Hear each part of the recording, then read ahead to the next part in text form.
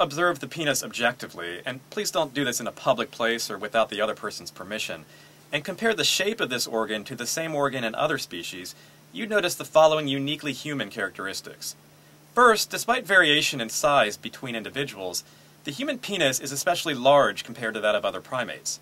When erect, it measures on average between 5 and 6 inches in length, and averaging about 5 inches in circumference.